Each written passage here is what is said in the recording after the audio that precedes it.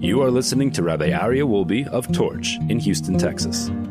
This is the Parsha Review Podcast.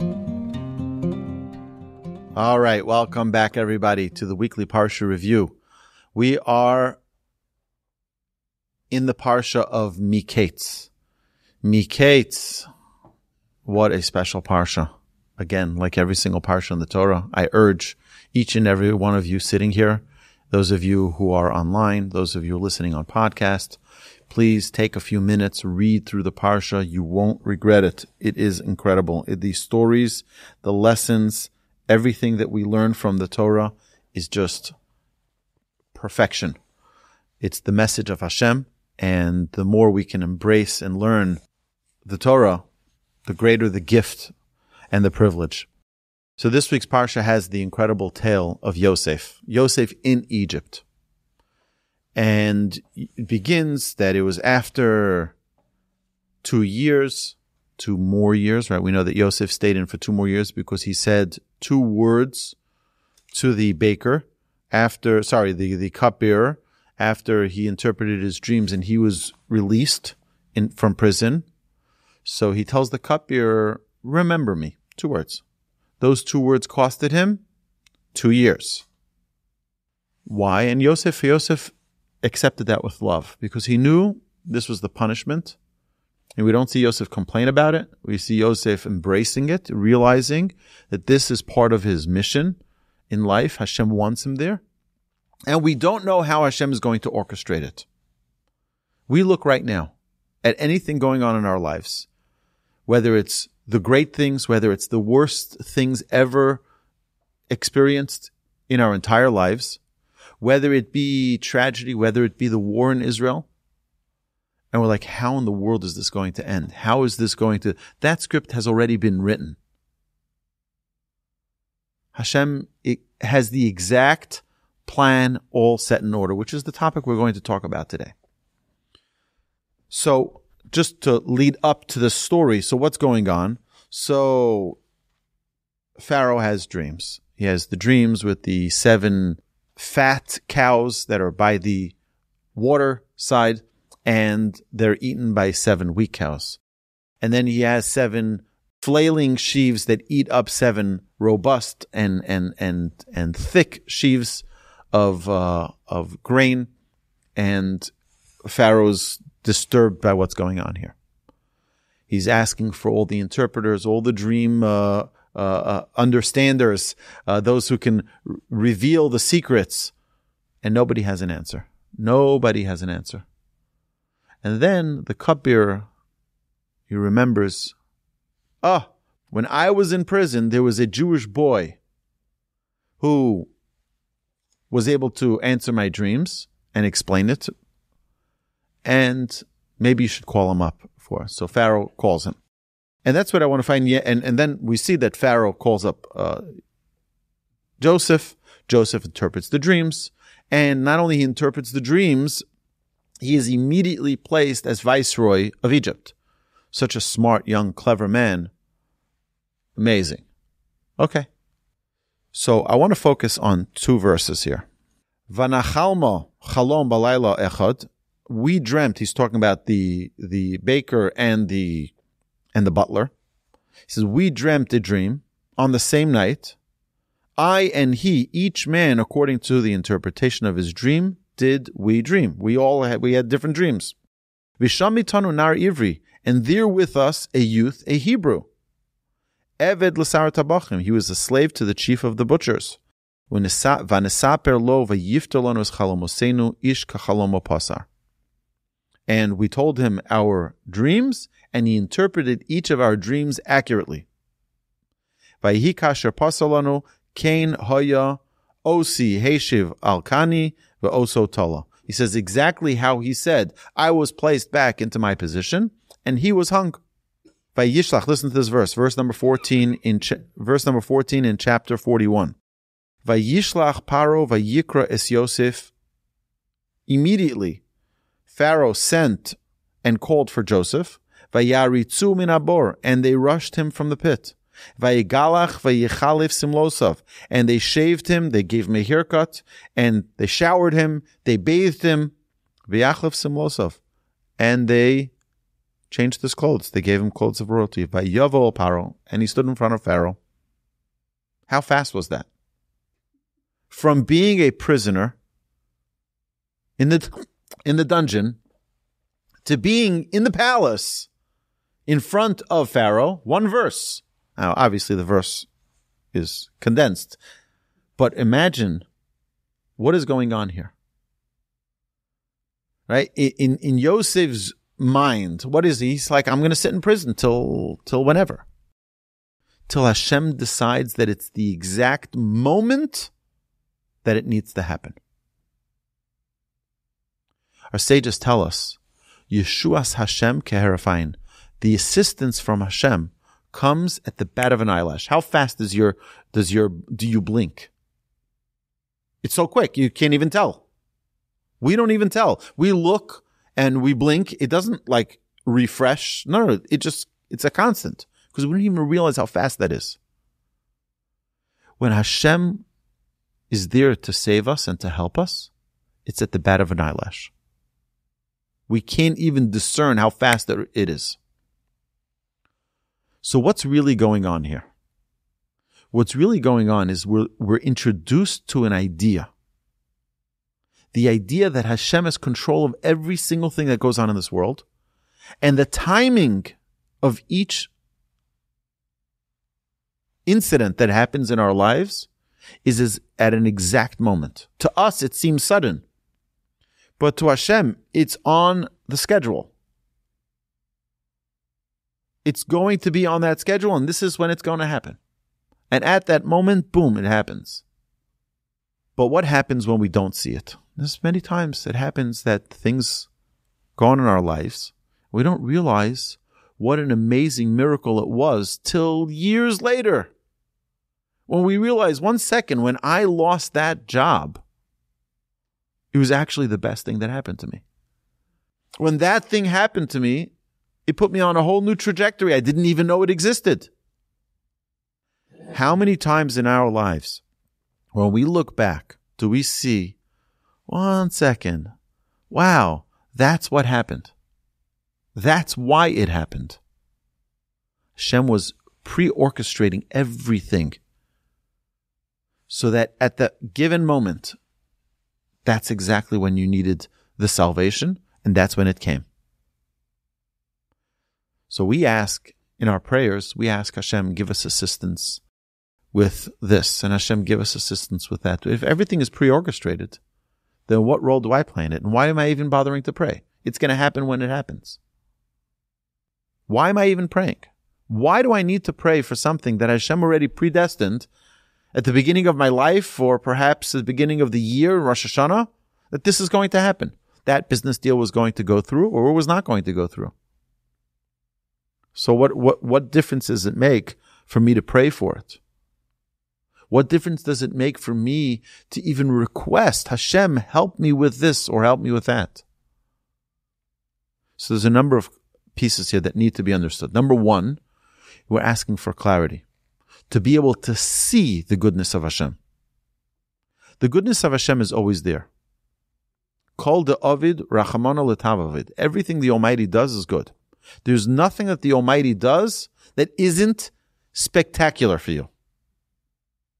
Everything that Hashem does is done for your benefit. That's the first foundation. When we understand that everything, again, so I'm going to repeat that because it's important for us to remember this. Kol ma de'avid rachamana. This is a term from the Talmud. Everything the Almighty does, everything the Merciful does, litav avid, He does for good. Hashem is all goodness. Hashem only does things for us that is good for us. Okay? Got this? Hashem only does things for us that are good for us. So why do bad things happen to me?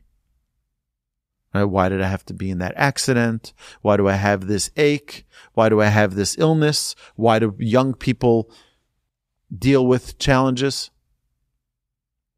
Old people deal with challenges. Why does this person have a crisis? Why does this company go bankrupt? Why does this person lose their job? Hashem is guiding us to connect with Him. Hashem is doing everything for good. Everything that Hashem does is for the good.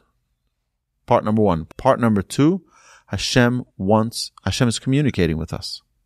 I want to tell you something. Rabbi Lazer Brody, may live and be well, from Ashdod, was here in the Torch Center many months ago.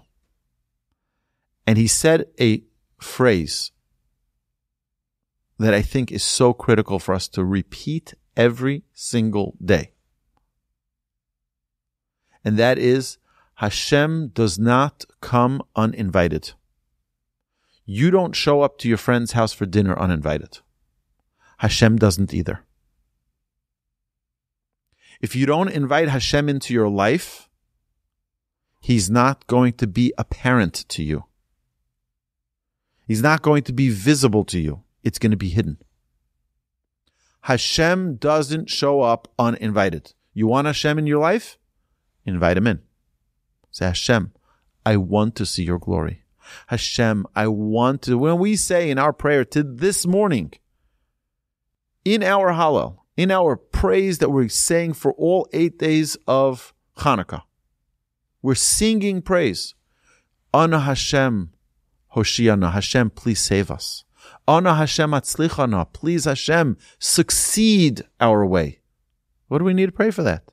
Because we want to see, we want to be living and feeling the goodness. We don't want it to be, later on we'll say, oh yeah, it turns out it was really for my good. No, right now I want to feel, I want to experience that goodness right now. Not one day. Hashem, help me see that this is your salvation right now. That I can experience it, that I can know right here in front of me. Oh, I can see with clarity. This relates very much to Hanukkah as well. Hanukkah, what are we doing? We're lighting our menorah. The light, a little bit of light, removes all the darkness. You know, it's an amazing thing. Right now in my hand, you know what's in my hand right now? Right now in my hand is darkness. Right now in my hand. It's complete total darkness. My hand is sealed. It's darkness. What happened to the rest of the room? Nothing. It didn't get dark from it. The whole room wasn't influenced from this darkness. But what happens when the room is dark and you light one light? The whole room gets filled with light. It removes the darkness. What we're asking is, we're living in a world which has darkness. We have our little darkness. But then we have the whole world which is dark. The whole world which doesn't understand what's going on, what's right, what's wrong. Look at the world. 2023, a year where the world failed. Where the world was ready to stand up for murderous terrorists instead of standing up for kidnapped children. That is the world we're living in today. In 2023, the world showed we are a failure. We have everything wrong. We don't know what's right. We don't know what's wrong. In what world do we need a menorah, a light, to dispel the darkness more than our generation? How can the world be so crazy? How can the world be so wrong to not understand that kidnapping 8-month-old children is not right? Murdering innocent people in their beds, in their homes, in their cars, that this is just wrong. It's not so complicated. No, but even that is, the world is just like, it's part of this culture of the big thinkers. Look at Harvard, look at Yale, look at all these places. It's unbelievable. Just, it all depends on context now. What world do we live in? But there's a plan. We don't always see the plan. And that salvation that we pray for every day, that salvation that we add to our prayer on Hanukkah, Hashem, let's dispel that darkness. Let's bring light to this world. Show us right from wrong so we can have clarity. Darkness means confusion. When it's dark in the room, you don't know where you're walking. You're afraid you're walking into a wall. You're walking into this. You're walking into that. You can't see anything. You have confusion. Light is clarity. This is what we're asking for. We're asking, look at the story of Yosef. To us, as people standing on the side, what do we see? Total clarity. Look at this picture. This is unbelievable. The hand of Hashem. It has to be the hand of Hashem. The synchronicity that is required for this to happen, for him to be in the prison with this guy and for to interpret the dreams, and then 2 years later he remembers that. What happened for 2 years that he didn't remember? What happened for 2 years? For 2 years he was free. He couldn't say something to the king. Oh, by the way, a buddy, a Jewish guy, back in prison. Good guy. He can help you in your kingdom. No. Hashem brings it about just at the right time. He paid his 2-year extra punishment. Now, here we go. Now he remembers. How many times did you want to remember something? You only remembered it after. We have it all the time, right? There's a reason for it. What we need to constantly redeclare in our lives. Everything Hashem does for us is for the good. And at the exact moment that Hashem reveals it to us, is when we're asking Hashem reveal it sooner. Hashem, we want to have live coverage of your miracles. That now we should be able to see right now with clarity exactly what's going on in your world. And we'll never understand it completely. We're not God. We're just human. We're limited. We're limited to our body, right? Our soul is limitless, but it's locked up in a body. So we have a godly component that's limited in a physical existence. We're limited, but we want to have a glimpse into it. And that's what we're asking for. So when we look at this week's Parsha and we see this incredible miracle that happens to Joseph, which seems maybe it's just a coincidence. It's possible. Someone can look at this and say, yeah, it just happened to be. But with godly eyes, we understand that everything that Hashem does is for the good. Hashem orchestrates everything. There is no such thing as synchronicity. It's Hashem putting the pieces in the right place at the right time. Hashem should bless us all, that we should have an amazing Shabbos, and that we should merit to be able to always see the ways of Hashem in everything that transpires in our lives. And we should know and remember every day that Hashem only does good for us. Amen.